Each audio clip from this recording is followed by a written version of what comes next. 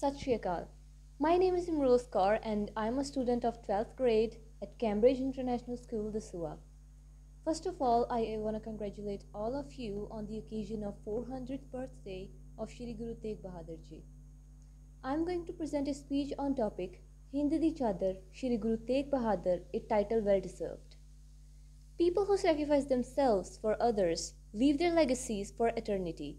People who die at nature's command are no doubt remembered by their loved ones, but people who die to protect others are remembered by the world forever. Those who give their lives for a noble cause are not just the deceased, they are the martyrs. Guru Tegh Bahadur Ji was the ninth Guru of the Sikhs. He was given the doting title of Hind Di Chadar by a renowned poet Senapati. In his words, he wrote, Pragat paye Guru Tegh Bahadur, sagar shisht pe jaki chadar. Chadar is a word used for blanket. The title was not only bestowed, it was well deserved. Connections are not hard to establish between the title and the epic account of his martyring. Blanket is a symbol for cover.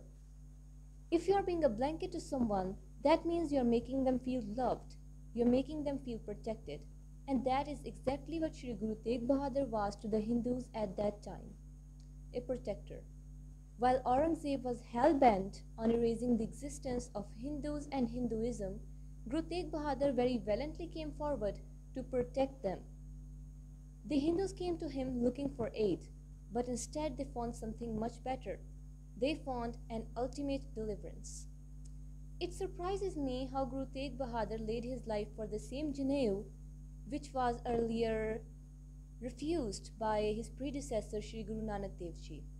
Laying your life for a religion in whose belief your predecessors have previously expressed their disbelief in is not easy.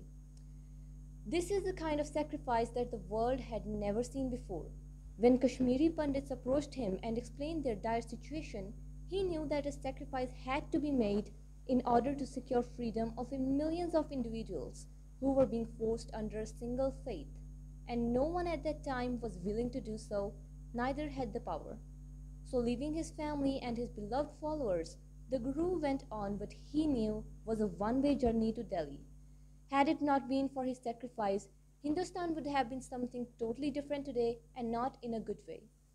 He gave the Pandits redemption, and he gave the whole Hind what it needed the most at that time: hope. The earning, the ardent and the loving title of Hind Di Chadar.